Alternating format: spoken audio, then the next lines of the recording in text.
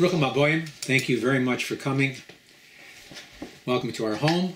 And this week we're going to begin a discussion on my thoughts. There's a concept, the beginning is connected to the end, and that's what we'll be talking about today. There's a statement that we find in the Sefer Yetzirah, the book of creation. Chapter 1, Mishnah 7, it states that the beginning is connected at the end. What exactly does that mean? We have just finished reading the last portion in the first book of the Torah, the book of Genesis, the book of Bereshis, creation. It is called Vayechi, which translates to mean, and he lived. The portion tells us about the death and the burial of our father Jacob, Yaakov. First portion of the book carries the same name as the whole book, Bereshit, in the beginning. It, of course, tells us about God creating the world in 6 days and resting on the seventh. However, the main event in creation was the creation of the first man, Adam, the crown jewel of creation. Everything in the world was created for him, one man. Now, the book of Bereshit ends with the death of Yosef, who was to become the central figure in the whole book. It's interesting in that there are as many sedras, portions, that recall the life of Yosef as there are about the building of the Mishkan, the tabernacle, a house of God on earth. What was there about Yosef's life and the building of the Mishkan that demanded so much attention in the Torah? I think one reason as to why there are so many portions concerning both Yosef and the building of the tabernacle is that they both have a common theme, which is a proud father recounting how his child had misbehaved grievously and then bragging about how his same child had turned his life around and become a model citizen. Yosef began his life as a spoiled child with dreams of grandeur, caring for his looks, a totally self-centered person. But in the end, he grows into a compassionate person interpreting other people's dreams. He even interprets the dreams of a king and becomes a world leader. He deals with world situations, seeing himself as only a servant, a messenger of God in this world. He is the only one of our Jewish ancestors that is called tzaddik, righteous. He is the poster boy. He is the role model. He shows us that it is possible for an Orthodox Jew to live in a secular world and retain his religiosity. With the tabernacle, the nation had sinned grievously. God had given them his most precious gift on Mount Sinai, the Torah, and yet 40 days later, they made a golden calf. To show the nation and the world that they were forgiven, God has them build a magnificent tabernacle. He wanted a home on earth so that he could reside in their midst. God, as their father, was very proud of their repentance. And like any father, seeing a wayward child turn their life around and succeed is a great sense of joy. So if the end is connected to the beginning, what do Yosef, the last person mentioned in the Torah, and Adam, the first person mentioned in the Torah, have in common? Adam began his life in Gan Eden, the Garden of Eden, paradise. His stay was cut short because of the sin of eating from the tree of knowledge. The sin was brought on by the sin of Lashon Hara, the tail-bearing of the Nachash. The Nachash, again, the snake, Adam fell into the trap of the Nachash, who spoke Lashon Hara about God, which brought about his expulsion from the garden. Now Yosef lived in peace and tranquility with his father in the land of Canaan. But because he spoke Lashon Hara about his brothers, he was sold by them into slavery in Egypt. Unknowingly, Egypt would be the place where he would spend the rest of his life in many different positions. So we see that the sin of Lashon Hara was a common denominator in both of their lives. Both suffered because of it. Adam was able to remain righteous himself, but he was only able to elevate one of his sons. He could not save the world from being destroyed, other than one occasion with the wives of Lamech. There is no mention in the Torah of Adam having any influence on his descendants. Yosef, on the other hand, was not only able to help his two sons reach their potential, He merited to see them exceed their potential by becoming patriarchs to two of the tribes of the children of Israel.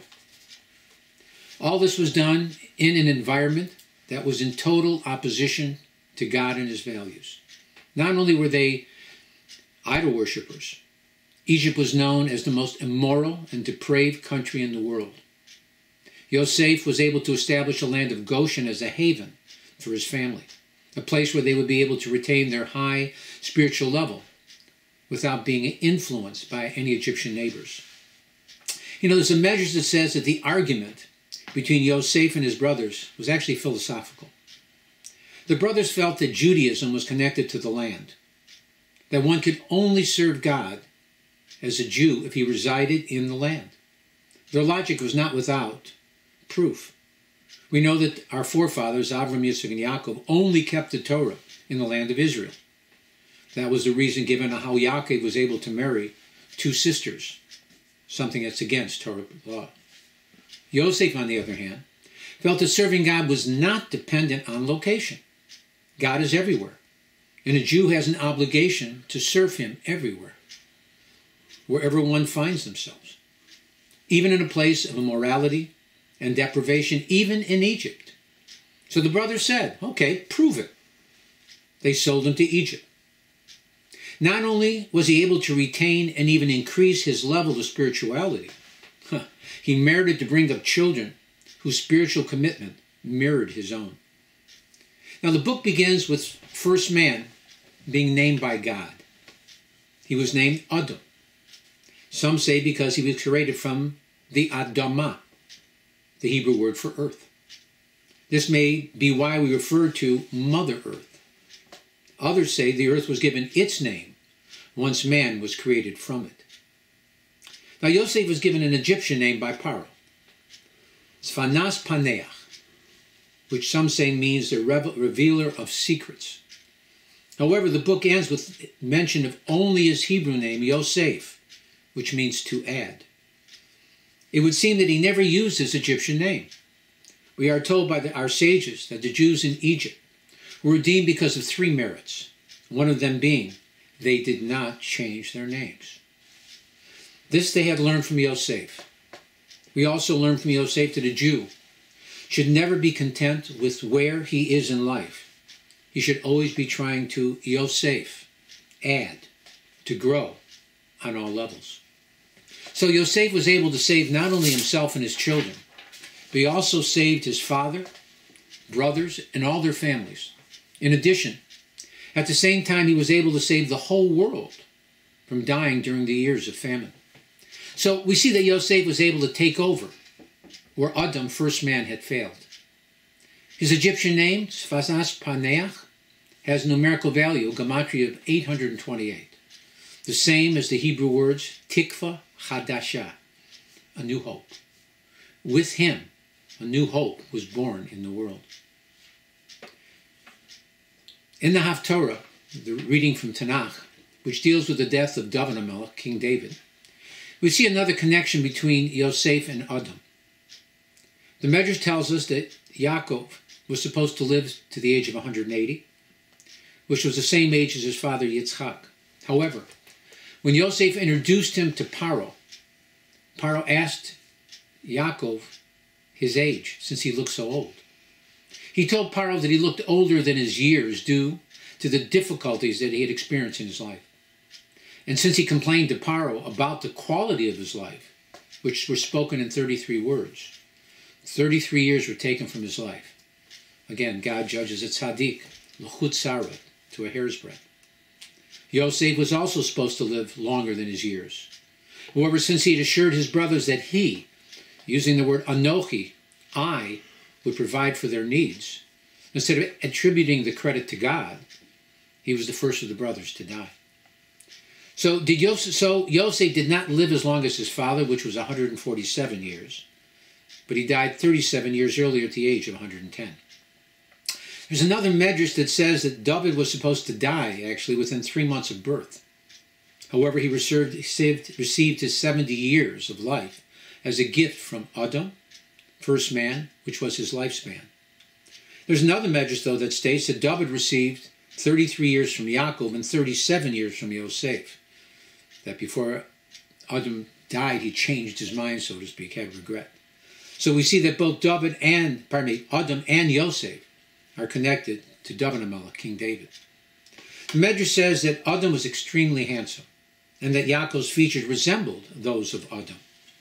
It also states that Yosef looked like his father, which of course would have connected him to Adam. In addition, as we mentioned, Yaakov complained to Paro about the first 130 years of his life being very difficult. I find it interesting that the first 130 years of Adam's life were also difficult. He spent them separated from Chava in penitence for his sin. Now, according to the Rambam, the descent of Yosef and Yaakov to Egypt alludes to the Roman exile, which we are still presently in today. It was the brothers themselves who, by selling Yosef into slavery, caused their own sentence to be exiled to Egypt. And so too with our present exile, which came about with Hyrcanus and Aristobulus, the two sons of King Alexander Yanai. Both contended that the kingship should be theirs. After their father died, their mother, Queen Alexandra Salome, took over the rulership. When she died, the crown should have passed to her firstborn son, Hyrcanus. But Aristobulus refused to concede the throne to his older brother and incited a civil war. Each faction sought to enlist the Roman general Pompey in its cause. Pompey eventually besieged and entered Jerusalem. This began the Roman domination of Judea. Once the Romans were invited into Israel, they never left. And this was the beginning of the end for the Jewish nation. Yaakov went to Egypt because of a famine, taking his whole family with him. During the destruction of the Second Temple, it was the famine, the siege of the city, that allowed the Romans to capture Jerusalem, destroy the temple, and take the whole nation into exile. Rabbi Victor Miller says that with the story of Yosef, we see much more than just the life of one individual or just one family. We see within Yosef the story of the history of the Jewish nation. Yosef was given a coat of many colors by his father, which increased the hatred that his brothers felt towards him. We too were chosen by God Almighty to receive a multifaceted Torah. With this gift, we arouse the envy and hatred of the nations of the world. As we see, the Torah was given on Har Sinai, Mount Sinai. The word Sinai alludes to the Hebrew word Sina, which means hatred. The Tanchum in Devarim 7 states that the book and the sword came down to this earth together. The only way to be saved from one is to cling to the other. Yosef had dreams of grandeur, which he related to his brothers. The dreams only managed to stoke the flames of hatred and jealousies that his brothers already felt towards him. We too have had prophets throughout our history who have prophesied about all the greatness that has and will belong to the Jewish nation, chosen. The big question is, chosen for what? Because of their intense hatred of Yosef, his brothers sold him into slavery. They tried to rid themselves of him, but God had other plans. And so too the nations of the world. They plotted time and time again to drive us out of our land, to be foreigners in a foreign land, to wipe our memory from the face of the earth. But God has other plans. You know, they tell the story of Frederick the Great and his archbishop. Frederick the Great was a philosopher, and he would have debates with his archbishop. Again, intellectual debates. One day they were debating about God, and the archbishop was trying to prove to Frederick that God existed, and whatever argument the archbishop proposed, Frederick had a counter-argument. Finally, with nothing else left, the archbishop looked at Frederick and he said, "The proof that there is a God in the world is that there's a Jew in the world." Frederick said, "I accept that." Potiphar's wife tried to seduce Yosef. She used every feminine wile at her disposal to try and have him succumb to her advances. So too the nations of the world have attempted to seduce us and draw us away from our Yiddishkeit. sometimes with kind words, wealth, and position, other times with threats and brutality. Yosef was falsely accused of raping his mistress, and he was thrown into a prison. We too, through the years, have been accused unjustly by the nations of all types of crimes. We have been forced to suffer the pains of prison, expulsion, and even torturous deaths. They have robbed us of our money and poisoned the minds of our children. Yosef is the first of our ancestors to be called a tzaddik, a righteous one. Our rabbis tell us that tzaddik yesod olam, that a righteous man is the foundation of the world. So why is the story of Yosef so important to us, especially in our generation? Simple. He managed to attain his elevated position under the most difficult of circumstances, against all odds. He was the first to bring up his children under the pressures of an immoral and permissive society, a society whose main objective was self-gratification rather than connecting and serving the Creator of the world. But just as he was aware of the importance of bringing up his children to live, exemplary lives, he did not forget about himself. Many times we as parents are so involved with the lives of our children that we forget that we too are children. We have a responsibility to learn Torah, to develop our character traits, and to serve God to the best of our abilities. We should never be content with yesterday's accomplishments. We should always strive to do better, to grow. Yosef is our example in the exile of how we can be Torah-observant Jews in a secular society with all of its demands and distractions. How can we face the challenge of being productive members of society and at the same time serving God with all of our hearts? But just like Yosef was saved by God from the dark and deep pit that he had been incarcerated in, and in a matter of moments, he was brought up from the darkest depths to the light of day. Instantly he went from shame to all types of honor and glory.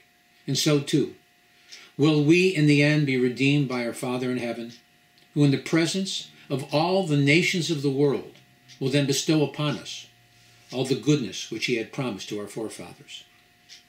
May this come quickly with the coming Mashiach Tzidkenu, quickly and in our time. Again, thank you very much for listening. Thank you very much for turning me on.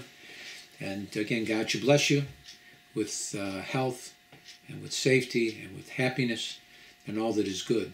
Again, if there's any topic that you would like to hear about, please let us know. My email account now is right here on the bottom of the page. And again, God bless and thank you for listening. Shabbat Shalom.